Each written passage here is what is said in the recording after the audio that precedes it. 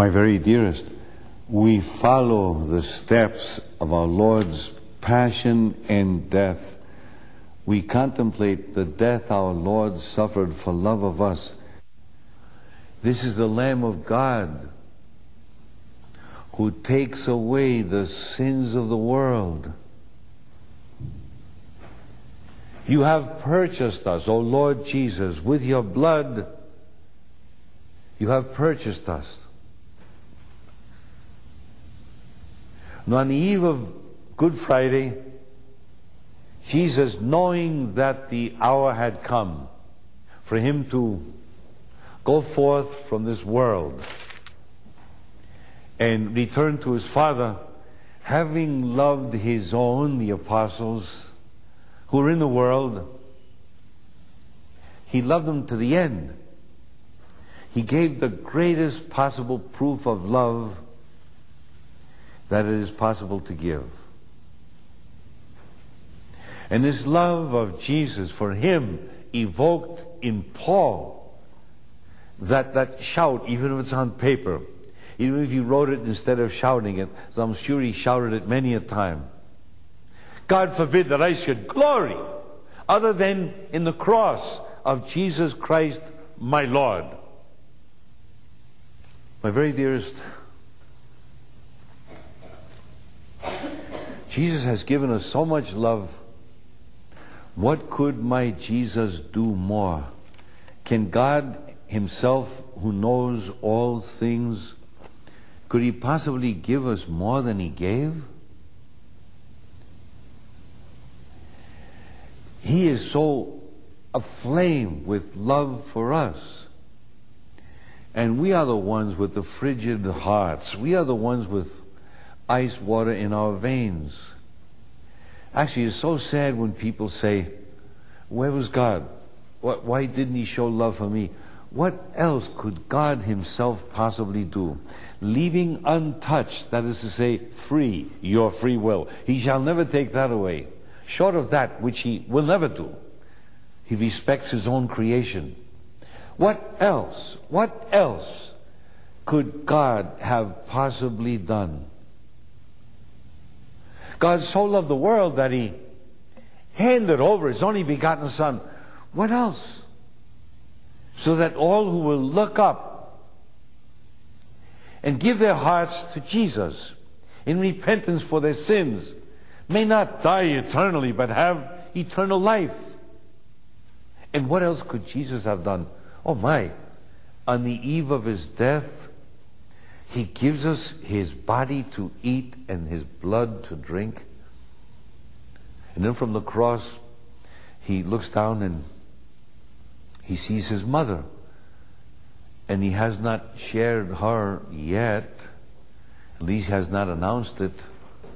And now he does. He says to John, his best friend, who was in front of him on the cross, first he said to his mother, "Woman, behold thy son." Then he said to John, who was standing in for all of us. We weren't born yet, but John stood in for us. This is for every one of us as an individual. Behold your mother. He gave us his body and blood. He gave us his mother. He gave us the teaching that he brought down from heaven. He took upon himself all our sins. What else is there that even God can possibly do? There is no more. And yet, as we shall see throughout history, he's found ways to announce it again and again and again through his church, through EWTN, oh yes, through miracles, through apparitions approved by the church. Come to me. Come, all you who are heavy laden and can't stand it anymore, and I will refresh you. Now, the very truth of the matter is that God is all love and has shown all love, and it's we human beings that have been blocks of ice. It's not the other way around. What did we give him? Scourges until there was not a sound piece on all of his body. Scourges from the neck to the feet. Wounds upon wounds. You know, the Roman scourges were multiple strands of leather coming out from a handle, and at the end of each of the strands of leather, the Romans would tie a piece of jagged dry bone or a piece of steel, not unlike a tiny length of barbed wire, so that when the leather whip fell and pulled away, it would pull the flesh apart. And that's just what happened. You know, a sentence to a Roman scourging was a sentence of death. People did not survive Roman scourgings. And 3 big, strong Roman legionaries, specialists in how to scourge people to death, beat Jesus until their arms fell with exhaustion.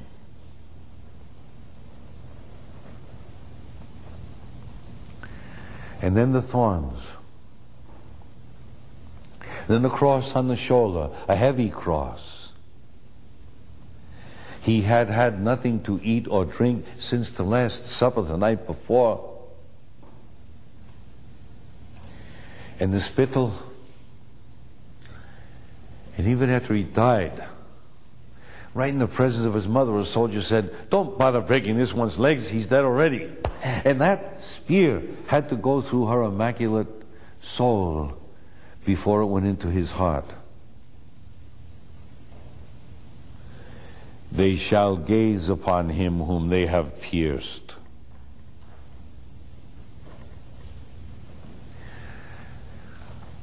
Do you know, a human being can only lose a certain amount of blood and he dies. I have heard that it's about half of the blood supply of the individual body. If you fall any lower than that, the shock is so great that there's no way to survive. Now Jesus, there's no crucifix that shows it, was wound upon wound, hanging pieces of flesh. It becomes apparent on the Shroud of Turin. And he bled, and he bled from the thorns in the head, from the wounds, 5 principal ones in his body, plus countless wounds and openings. And every one of those openings is like 1,000 mouths that shouts out, "Love me, love me, love me." He's like a divine rag picker going around begging for love.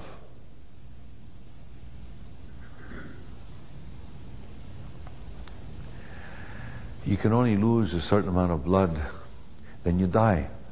Now when that spear went in, John saw blood and water. And the water that he saw very well squares with contemporary data, especially in the chest of a tormented person. There's what looks like a sack of water. It's something very, very aqueous. And when it comes out of Jesus' side, it looks like water. And John said, "I saw blood, the little bit that was left, and water." Water, baptism. Blood, Eucharist.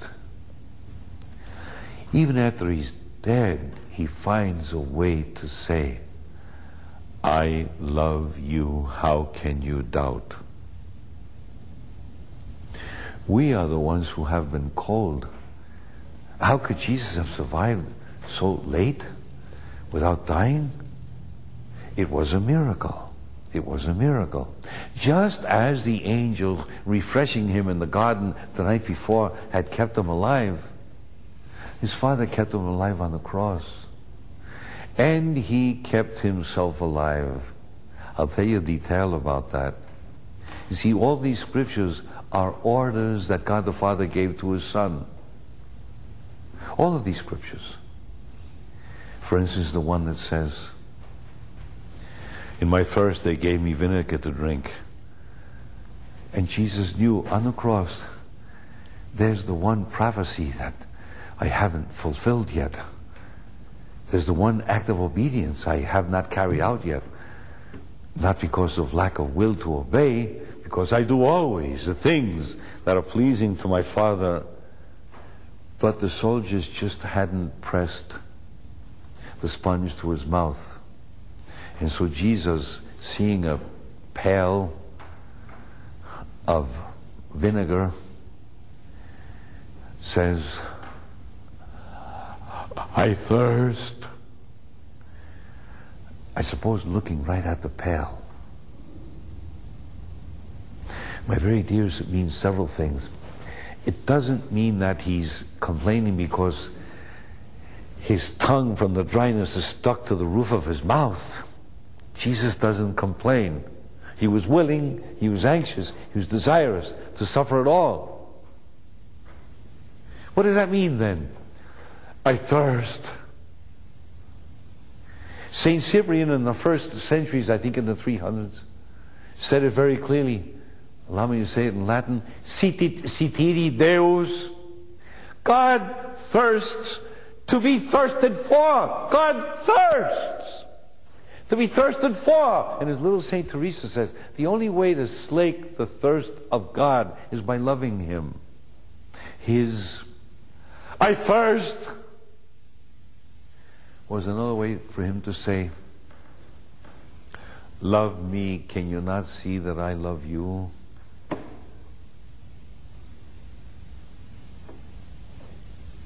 But the immediate meaning is, I must obey this last order. I thirst. So they stuck a sponge soaked in that vinegar and gall, put it on a spear, held it up to his mouth. He wouldn't drink it. You know, that gall was just slightly soporific. And if he had drunk that, he would have felt the pain a little bit less. That's why it says Jesus didn't drink it. Not from rebellion.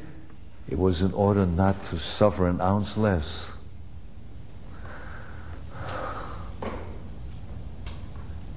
Oh, that are there cowardly members of a thorn-crowned head?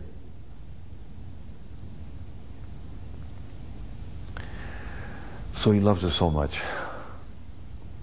And we're the ones who have given Him back in return coldness, sacrilegious communions. Every time I see in the churches what I call the communion traffic cops, you know, walking down the aisle like this, ushering people out, you know, who's going to resist pressure like that?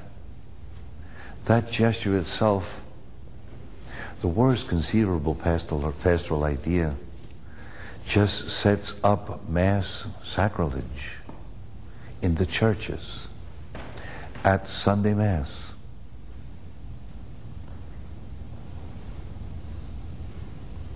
Jesus is maltreated with sacrilege, with the loss of all consciousness of sin, with forgetfulness of Him. He stays alone such long hours. Now, when the priest leans over the altar at Mass and says, take and eat, this is my body. Take and drink, this is my blood. That bread, that wine does not become a symbol of Jesus. Oh no. It is Jesus Himself. So many people, I just hope innocently, do not know that this is really Jesus. It is He. He didn't say at the Last Supper, take and eat, this represents my body. He didn't say, take and drink, this is a symbol of my blood. He used the verb is. Take and eat, this is my body. And He adds, the same one that's being handed over for you. Take and drink, this is my blood. The same blood that's being poured out for you. You know, there was a miracle once in Italy, in a town on the way between Rome and San Giovanni Rotondo. It happened in a town called Lanciano. I can't place the year exactly, but it was something like 719. 719. There was a friar who was also a priest who was doubting the real presence of Jesus in the Blessed Sacrament. And now listen. The host, consecrated. I'm not going to say it became flesh, because the consecrated host is flesh. Took on the fullness of the appearance of flesh. It's flesh already. No? It's not material bread anymore. Take and eat. This is my body. But Jesus, in order to confirm for this priest that this is his real presence, his true body, and in this chalice is his true blood, Jesus, in the host itself, took on the appearance of flesh. You see, a consecrated host is Jesus, living and true, but it looks like bread. This consecrated host stopped looking like bread and began to look like what it is.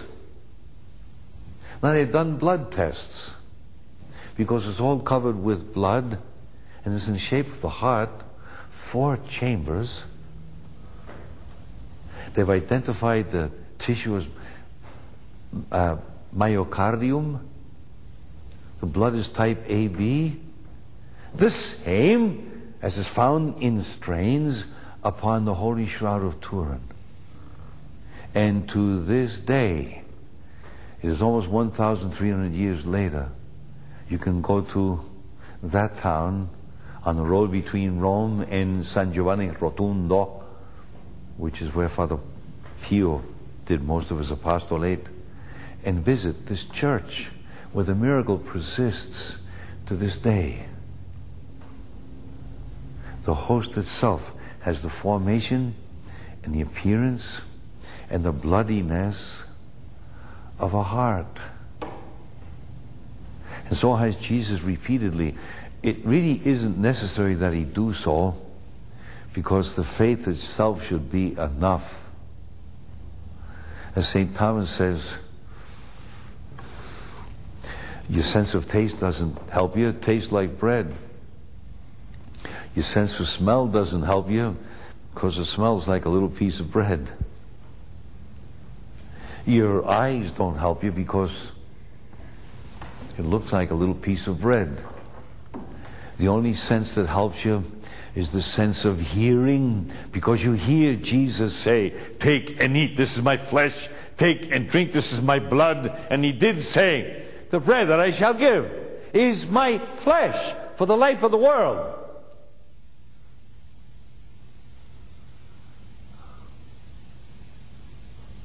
Oh, my very dearest, let us not press into his heart the thorn of his having to think, "They do not believe me."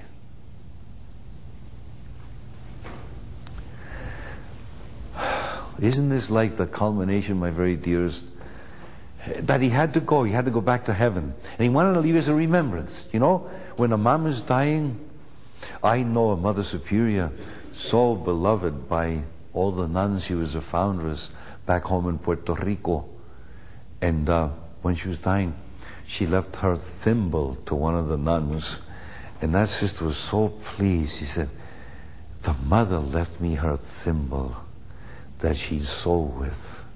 And so Jesus was going back to heaven, and he wanted to leave a remembrance, and he was not willing to leave any remembrance at all, except himself. Jesus was unwilling to leave any remembrance except himself, his own person, his body, his blood, his soul, his divinity, even the fullness of all his merits. And he emptied himself. St. Paul says that Jesus emptied himself. You know, that's just the opposite of the way the culture of death is going now. Really, really. You know, it's out there, with very, very few exceptions. Very few people are saved from the following. I have to find myself. I have to establish myself. I have to polish my self-image without being converted. Just convince myself I'm the greatest.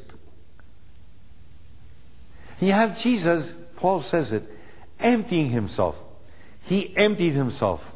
That being in the form of God, that is to say, being God himself, the second person of the Blessed Trinity, he emptied himself of all outward manifestation of his divinity. He looked like any neighbor. Noemi down the block in Nazareth would not have said, I'm going to go down to God's carpenter shop. I need a dining room set. Nobody said, I think I'll go to God's carpenter shop. I'm going to go see Joseph. Oh, Joseph died, then I'll see his son, Jesus. And Jesus will make me a dining room set. The son of Joseph.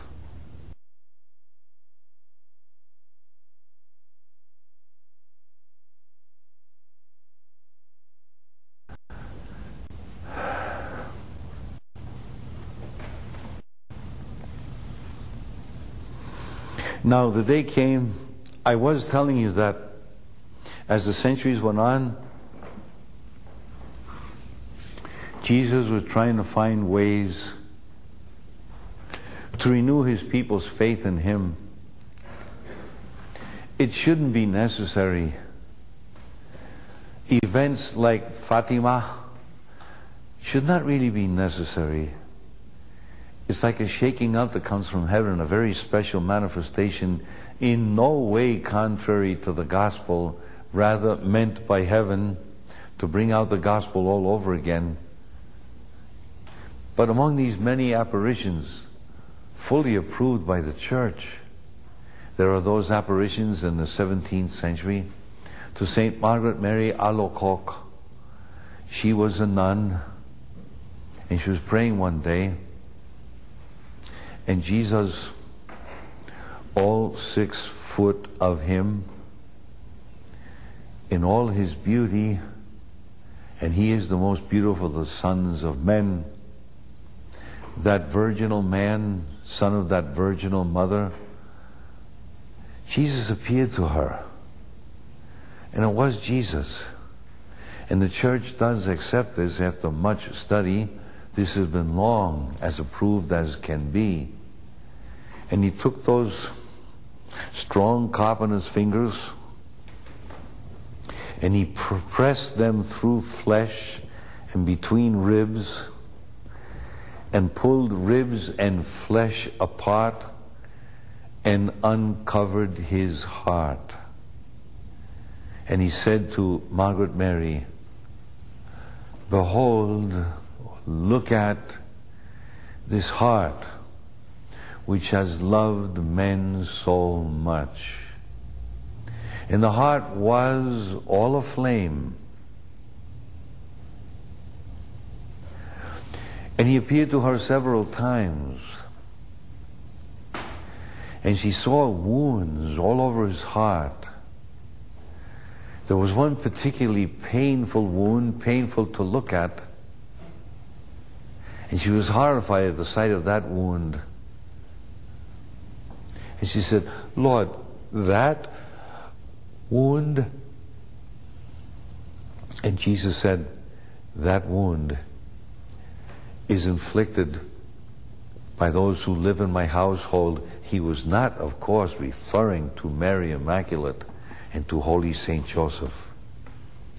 He was referring to those who, throughout the ages, living under the same roof with Jesus, even in some cases, having been given his own priesthood by holy orders, did not love him, did not spread the gospel, did not keep their vows. And Jesus said, that wound, Mary, that wound was administered to me by those of my own household.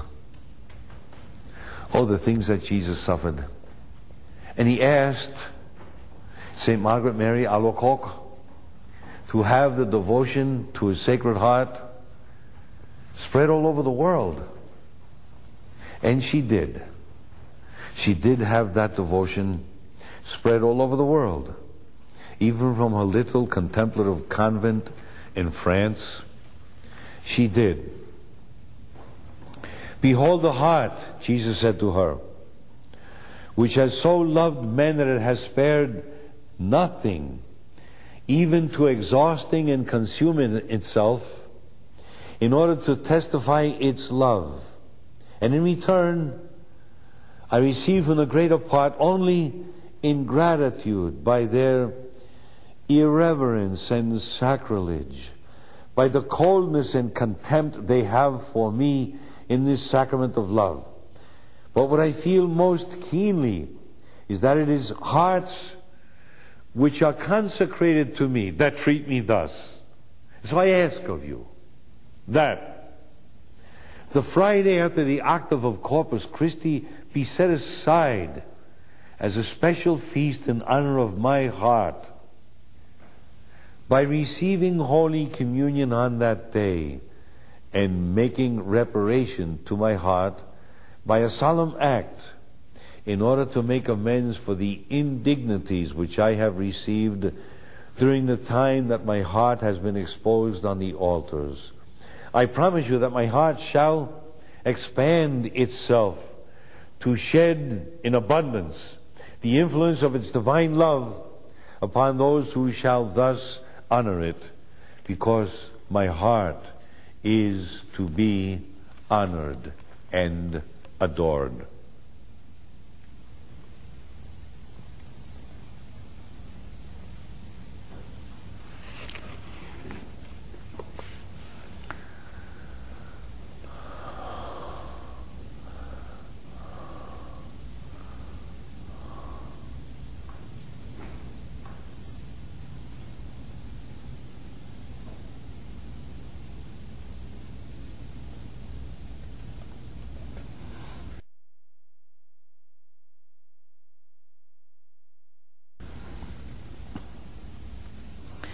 And then, in our own days, I was a small child when this happened. In our own days, Jesus manifested himself to Saint Faustina. He manifested himself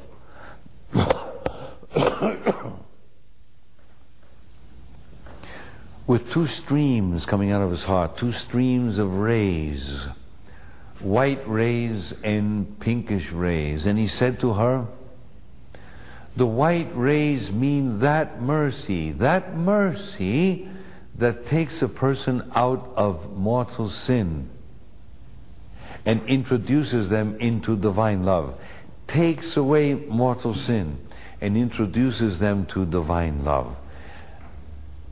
The pinkish rays, the reddish rays, Jesus explained to Sister Faustina, mean that mercy of mine which converts people from barely constituted in my love into great lovers of me. The white rays, the mercy of conversion, to begin to love Jesus. The white rays then are going to mean that mercy of Jesus by which you set aside the things that so afflict him. Just to mention a few. Laziness about Mass. That is to say, the practical refusal to listen to the commandment of God. Remember, keep holy the Sabbath day. The commandment of God, take and eat. This is my body. The mercy that takes away the sin of having answered him, perhaps for many years. I don't want to take and eat your body. I don't want to take and drink your blood. I just want to do what I please. That is very offensive to him. So the white rays coming out of Jesus' breast mean that mercy which takes us out of sin, be it resistance to the Eucharist, that is to say, to the sacrifice of the Mass, be it adultery,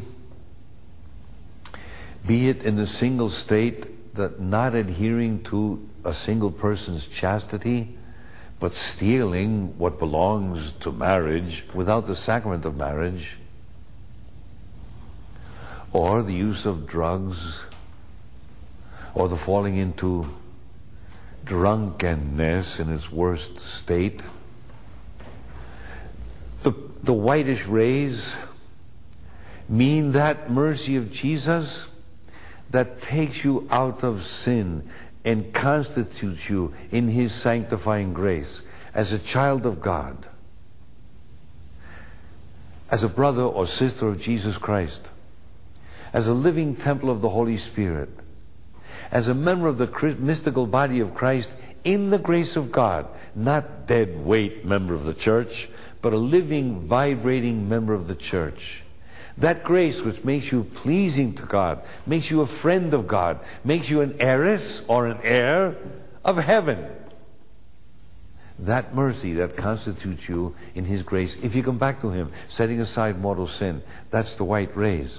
And the pinkish rays are that additional mercy which, after He has brought you back into His grace, converts you into a perfect lover of Him.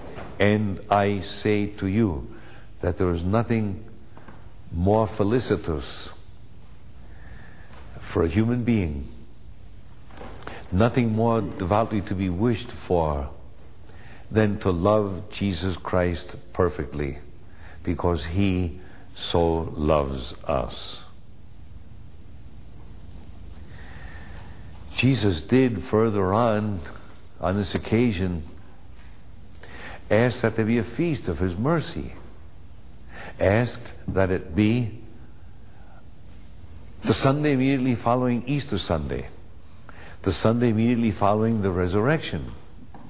And Jesus asked that there be a novena which in many churches is being practiced, a novena that starts on Good Friday, the day of Jesus' death, and goes on 9 days. You could count them from that Good Friday to the next Friday, Friday of Easter week, would be 8 days, and then that final Saturday would be the 9th day, and the following day, the Sunday, 1 week after Easter, is the Feast of Divine Mercy. Such are the efforts that Jesus has made, miraculous efforts that Jesus has made to get us to pay attention. And we do know that He does listen, that if enough people fall in love with Him, if enough people make the decision to set aside mortal sin, and feeling unable to, if they'll just say, Jesus, have mercy on me. Jesus, I trust in you. They will receive from Him the grace to set aside all mortal sin and begin to walk with Him, begin to love Him, begin to treat with Him familiarly, affectionately, the way true friends treat one another.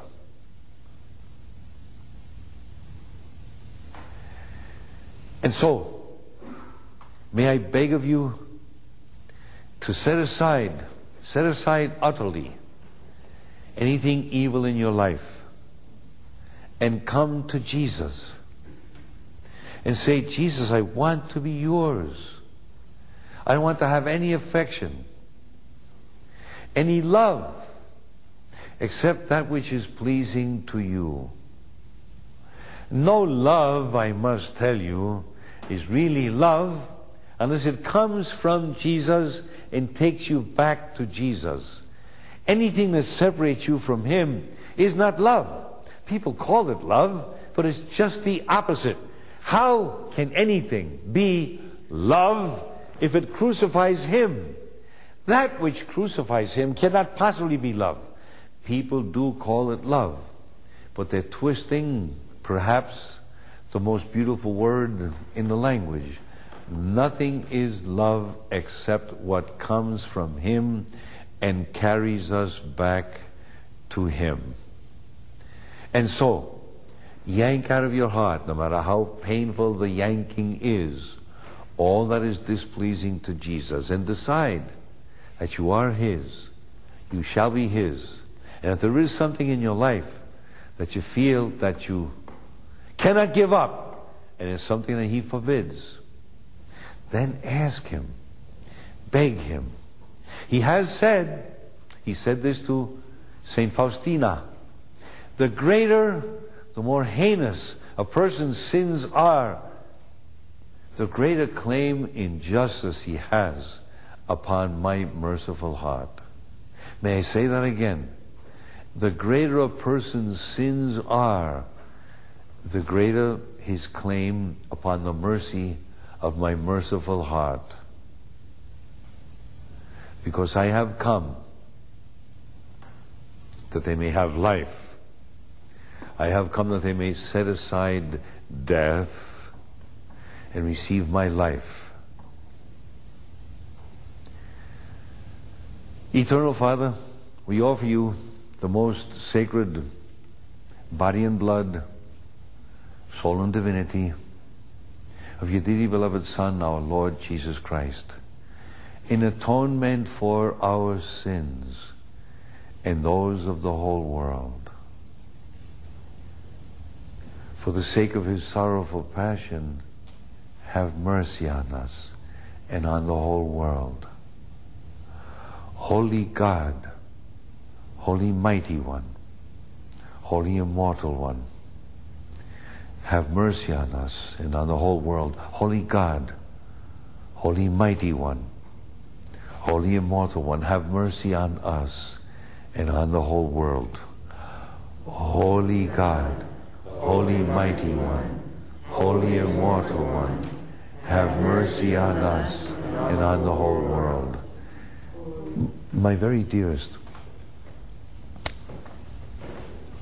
when Jesus spoke to Saint Margaret Mary, He did so very, very clearly.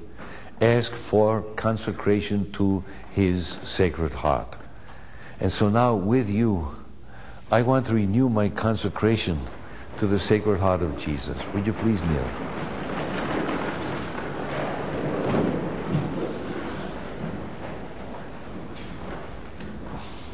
We shall first intone this ancient, beautiful hymn, Pange Lingua.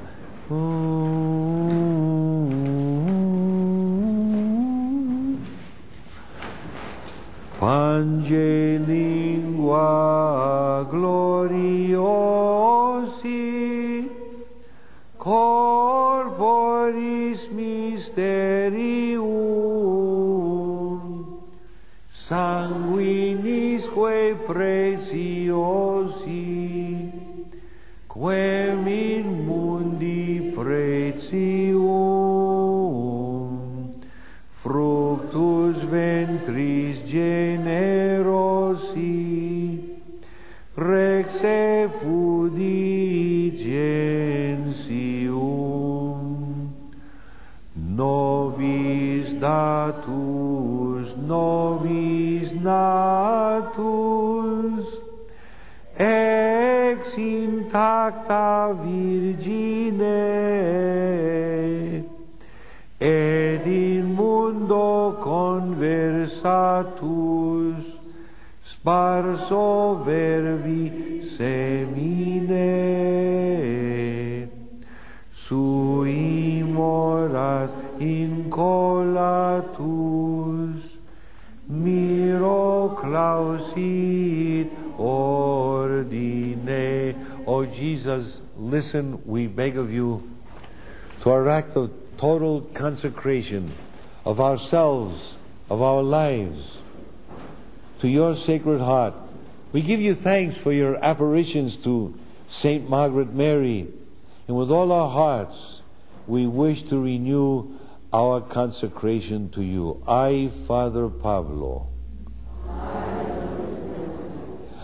I give and consecrate to the Sacred Heart of our Lord Jesus Christ my person and my life, my actions, penances, and sufferings, that my whole being may be devoted to honoring, loving, and glorifying Him. It is my irrevocable will to be entirely His, and to do everything for His love, renouncing with my whole heart whatever may displease Him. I take Thee then, O most Sacred Heart, as the sole object of my love, as the protector of my life, and as the pledge of my salvation, as the remedy of my frailty and inconstancy, as the repairer of all the defects of my life, and as my secure refuge in the hour of death. Be then, O heart of goodness, my justification before God the Father, and remove far from me the thunderbolts of His just wrath. O heart of love, I place my whole confidence in Thee. While I fear all things from my malice and frailty, I hope in all things from Thy goodness. Consume then in me whatever can displease or be opposed to Thee, and may Thy pure love be so deeply impressed upon my heart that it may be impossible that I should ever be separated from Thee or forget Thee.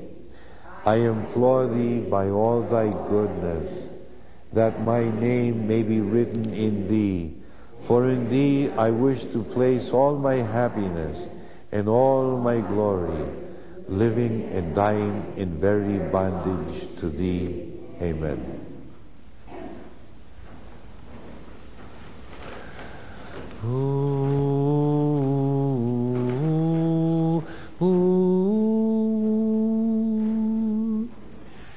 In supreme nocte cene recumbens cum fratribus observata lege plene civis in legalibus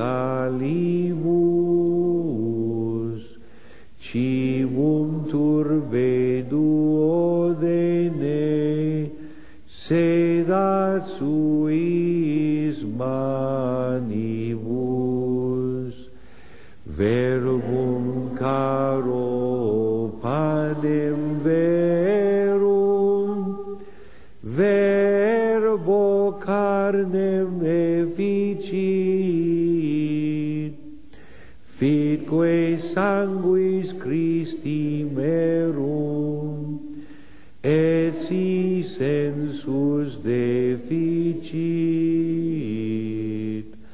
ad firmandum cor sincerum sola fide sufficit. My very dearest, there are three mysteries. We must always think of three marvelous mysteries. They all happened on Holy Thursday. First I'll tell you what they are, and then we'll go to each of them again. Jesus said the first Mass and gave us the Eucharist.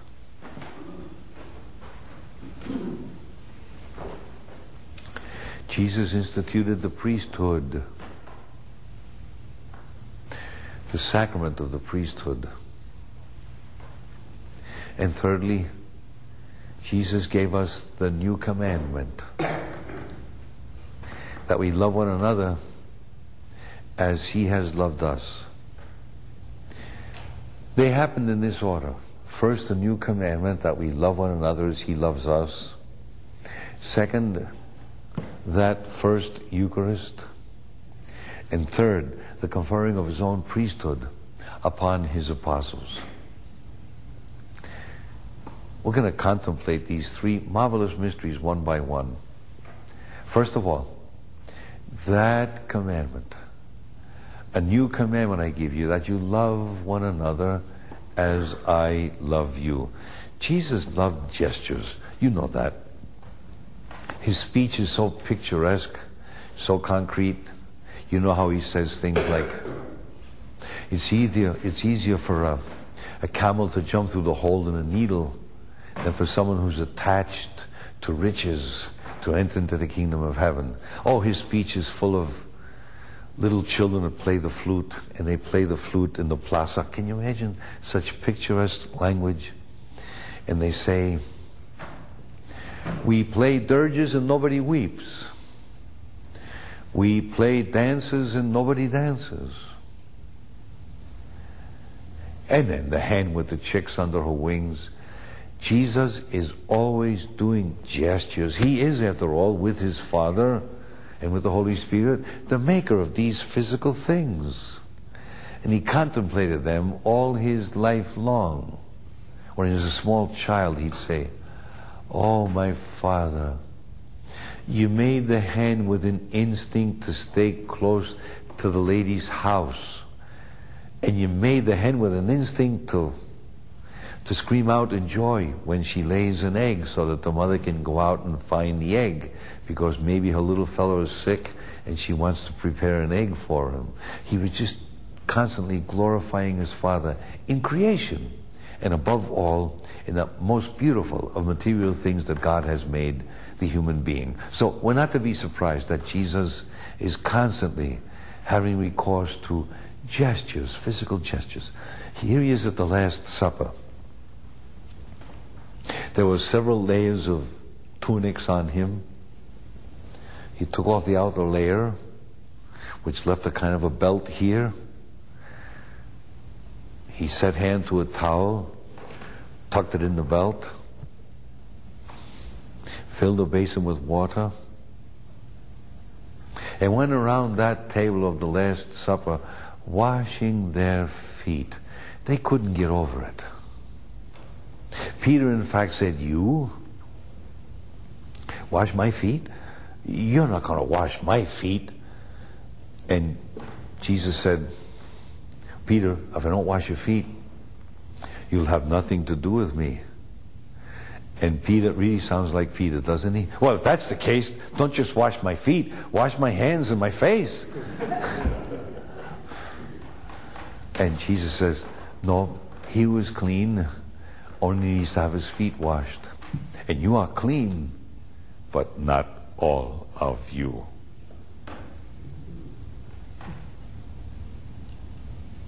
And so after he had washed their feet carefully and dried them with the towel he had around his waist, carefully between one toe and the next, he set the basin of water and the towel aside, put back that outermost tunic over his shoulders, and he sat down and he said, you see what I've done? You people call me Lord and Master, and it's right that you do so because I am. Now, if I, who am the Lord and Master, have washed your feet, should not you? You must wash one another's feet. I've given you an example so that you would follow it. A new commandment I give you, that you love one another as I love you. Jesus is saying, do not let your likes and dislikes enslave your soul to the point where you can only love people that you like, to the point where you can only love people that you find interesting, to the point you can only love with a false love of self-interest. Love one another as I have loved you. And if you try to find out how did he love us, do you think he loved his apostles because they were such brilliant people that always caught on right away? Oh my. Do you think he loved them because of their cultural accomplishments? They were all the time doing things that he could have dismissed them for. Like after so many months, maybe a year or so with Jesus, they're still saying, when he comes out on political power, who's going to be number 2 right at his right-hand side? Can you imagine a conversation between them? I'm the one that knows how to speak in public. And the other one's saying, I'm the one that knows how to handle the money. And the other one's saying, I know how, when we walk into a town, to see who's who and to manipulate the leadership of the town. And when they get to the town where they're going, Jesus said, you three, what were you talking about on the way? And they couldn't find a bush to hide behind. And Jesus had every right to say, why don't you go home now? Go back to your fish nets. You know, I'll get some more people. You know, no.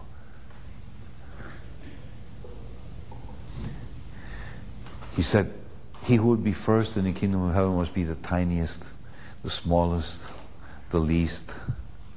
And he said, I myself didn't come to be served. I came to serve and to lay down my life as a rescue for all. You know, if one person loves another for the advantage he can pull out of him, be it financial or kicks, whatever, just for the advantage you can pull out of that person, that is not love. That is not love. Now, how does Jesus love us? Jesus loves us looking for our good. You love a person when you're looking out for that person's good. Otherwise, you don't love the person. You're just in it for something else.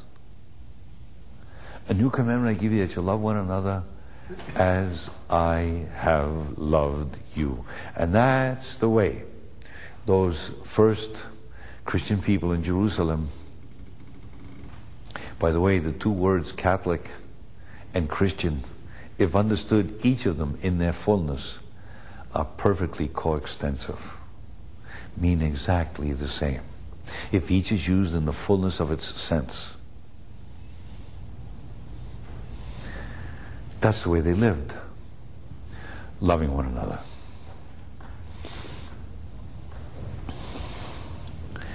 Then they sat down to table. And among other things, Jesus with 6 on this side and 6 on this side, you've seen the Last Supper so many times, takes the bread in his hands, and you know, take and eat, this is my body, which is being given up for you. Take and drink, this is my blood, which is being poured out for you. Oh Jesus, oh Jesus, how did you do it? You are God. You are God. Do you not know all things in anticipation of their happening? Did you not know of the violence against the sacred host? Of hosts being scattered on the floor? Of hosts being carted off for sacrilege? Of consecrated hosts being taken to places of demonic cult? Jesus, how did you do it? How could you do it? How could you subject yourself to such indignities? Jesus, did you not foresee? You are God. Did you perhaps not foresee? You cannot have failed to foresee all the sacrileges. Jesus, nobody in confession to accuse themselves of their sin, and everybody almost by forced march coming to receive you. Jesus, did you not foresee that? Why then did you commit the madness, madly in love, madly in love, of saying, take and eat, this is my body, take and drink, this is my blood. You placed your love for me above the exigencies of your own divine glory. You placed your own divine glory beneath my welfare. You were willing to put up with all of that in order to give me the grace that the day would come when I would give myself entirely and without reserve to you. Oh, the Eucharist. I speak not poetically, but rather factually. There is nothing on the face of the earth greater than the Eucharist. There is nothing on the face of the earth greater than the holy sacrifice of the Mass. The Holy Father, who topples communist regimes, and just give him a few years, he'll take care of China too.